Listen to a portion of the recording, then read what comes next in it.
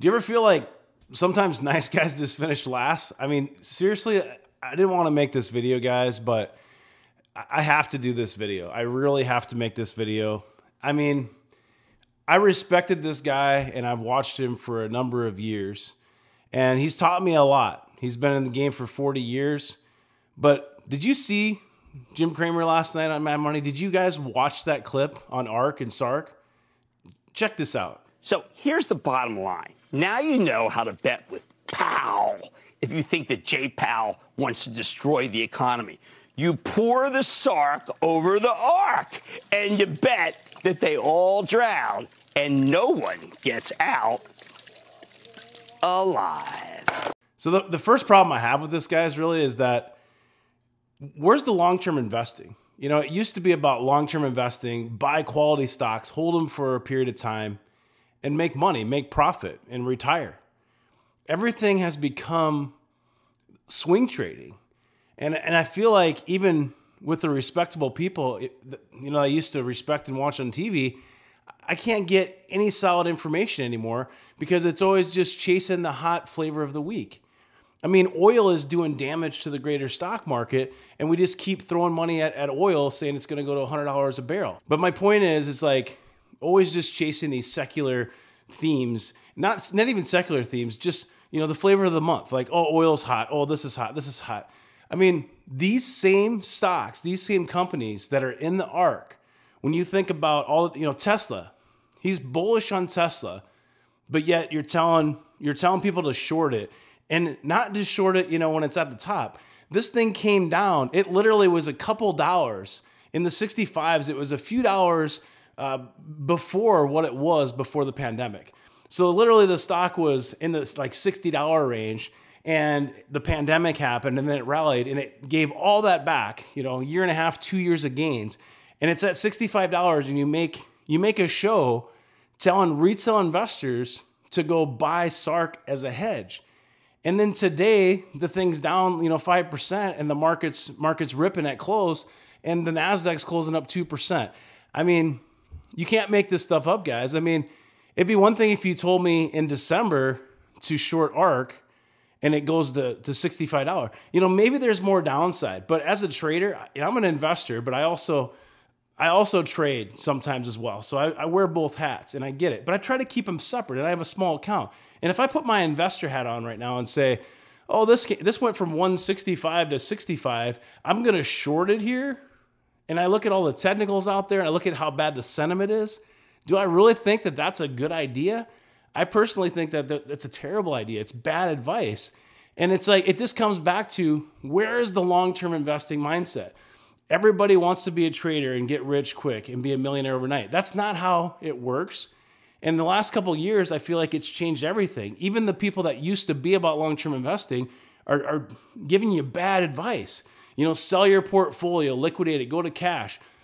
You know how hard it is to time it? Look at today. Some of your favorite growth stocks, you might have been nibbling them as they were going down.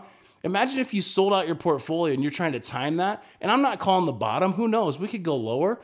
But to think that you're smarter than the market, that you're going to liquidate your portfolio and somehow magically get back in those positions, it's probably not going to work out very well. And you could do that 10 times and you're probably going to fail 9 out of 10 times. So to me, guys, watching this, I had to make a quick video. I haven't been feeling great this week, but I wanted to get something to you.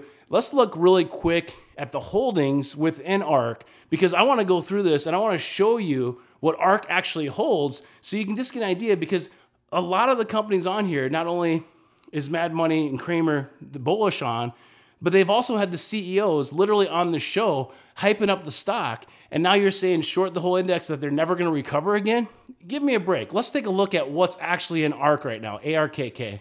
Okay, so this is ARKK, and essentially the SARK, the SARK, it's just shorting all these different stocks. You got Tesla, 8%. Cramer's actually bullish on Tesla, had an amazing blowout quarter. You got Zoom Video. This thing, literally, the free cash flow is almost equivalent to a Procter & Gamble with no growth at all. You got TDOC, literally trading at 2019 levels, pre-pandemic, before all the growth from the pandemic, before Livongo merger, all of that. You've got ROKU. You think people aren't going to stream and cut cable just because work from home is dead? You got Coinbase. Actually, a lot of really great numbers in Coinbase, fundamentally. It's just people don't want to touch it because they're afraid of if crypto goes up or down, it's going to impact Coinbase. Oh no. You've got Exact Sciences, you got Unity Software, Spotify, UiPath, Twilio, Square. Like, look at these stocks: Shopify, Palantir, DraftKings, Twitter. You know, some of them were, a lot of them ahead of themselves. Yeah, I guess the whole index was. But you look at just the top bracket here, you know, 8%, 6%, 6%. A big chunk is in this top 10. And these are high quality companies that are going to grow into their valuations. To say that you're going to short it here after it went from 160 to 65, to me, it's absolutely just ludicrous, guys. I mean, you can look through this. There's a lot of stocks that you might not know much about. You know, there's the PagerDuties, the Twitters. I mean, obviously you know what Twitter is. And Robinhood just had a terrible quarter.